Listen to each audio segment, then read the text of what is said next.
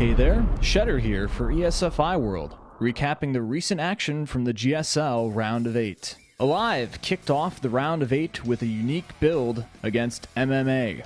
He rushed for a Raven in TVT purely for the auto turrets. The Raven was later joined by a very 1-1-1-like follow-up that quickly did fatal damage to MMA's economy. One of the subtle keys of this build was a single Hellion that roasted all of MMA's early Marines. MMA and Alive traded the next two games. They both left their bases open to Banshee harassment while going for strong timing attacks. Both timing attacks failed, putting the score at 2-1 in favor of Alive. Banshees again played an important role in the fourth game.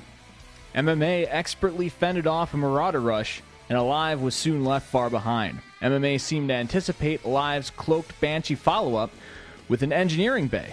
But MMA didn't make any turrets, and paid for it dearly, losing SCVs to Alive's first Banshee, and 10 more to a Blue Flame Hellion drop soon after. MMA made a brave effort to come back, with desperate drops and defensive nukes, but Alive's superior mech army rolled across the map, and MMA was forced to concede. This was the second time in a row MMA has been knocked out of the quarterfinals since winning his first Codes championship in October. Alive's 3-1 win over MMA will allow him to advance to the semifinals. The second match of the night opened with a 1 Barracks Expand build from GuMiho, squaring off against Puzzle. Once he scouted Puzzle's Nexus, he decided to go for Cloaked Banshees that eventually killed 18 probes. Puzzle pushed with his strong gateway force, but GuMiho's bunker and high ground siege tank defense was able to fend off the attack with minimal losses, giving GuMiho the initial advantage. In Game 2, Puzzle took advantage of an odd build from his opponent, defending a Hellion drop and easily crushing the Marine tank push aimed towards his third base. The score would not stay even for long though, as GuMiho beat Puzzle in every aspect of Game 3. His oddly composed Marine tank army caught the Protoss army off guard and eventually pushed right up into Puzzle's main base. Although Puzzle had enough Immortals, poor control mid-battle lost him the game, and the lead returned to GuMiho. In Game 4, GuMiho impressed with a solid 2-racks opener, which caused Puzzle to cancel his expansion. GuMiho then pushed out with his Bioforce as Puzzle's second attempt at expansion was just completing, getting the Nexus down to 20% health before he was fought off. Puzzle eventually went to a 3 Immortal timing assault, touching off a race to expand. GuMiho looked to be in a losing position with a smaller army, but due to some solid micro and use of SCVs to soak damage, he was able to eke out a win 3-1 and advance to the semifinals. Team MVP dominated the second day of quarterfinal play with 6 unanswered wins. Genius started the sweep with an unexpected 3-0 win over MC. The first game of this series was fairly simple. Genius opened with a 4-gate. MC tried for an early robo and was left unprepared for what lied ahead. MC would attempt a 3-stalker rush, but was not mobile enough with his stalkers and did not see the 4-gate coming. This let Genius establish a forward pylon. MC didn't have a single sentry ready for defense and had to give up the first game. The second game showed that Protoss mirrored matchups can actually last past 20 minutes. At first, MC established an advantage using Stalkers. He waited a bit too long to capitalize on it though, and allowed Genius to mount an Immortal-based defense. Both players stabilized and macroed up huge Colossus-heavy armies. MC was first to make the mistake, blinking into a mass of Immortals.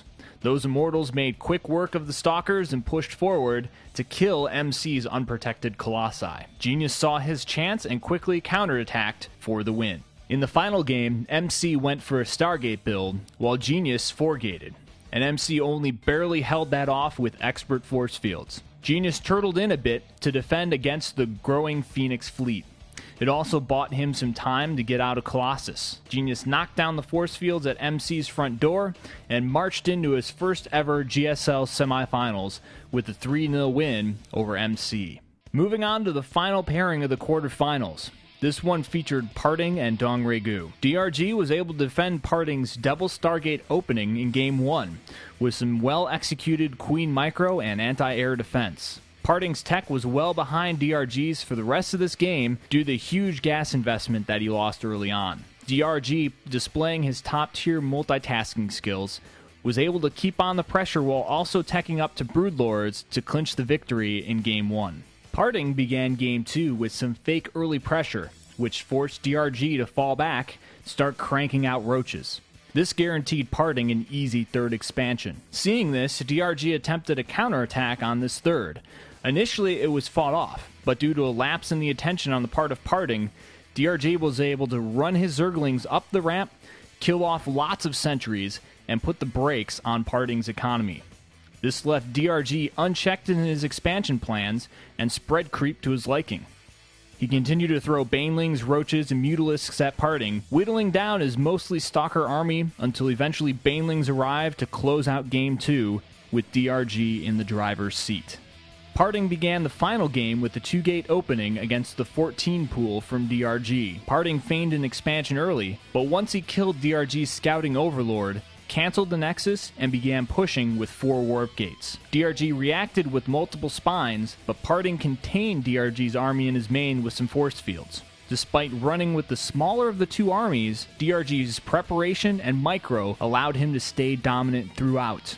Parting stayed in the game and tried to push with a few zealots and sentries, but DRG was just too prepared, even getting in a Zergling dance when he had Parting's force surrounded. This caused Parting to give up the GG and sent DongRaeGu to the semifinals. The semifinal round begins on February the 23rd, with some longtime competitors finally having a shot at the GSL finals. The Terran Alive will square off against the Protoss Genius. GuMiho will be taking on DongRaeGu in DRG's favored matchup, Zerg vs. Terran. And that'll round things out for this edition. For much more GSL coverage and news from around esports, find us on Twitter at ESFI and on the web at ESFIworld.com. Until next time, this has been Schetter for ESFI World.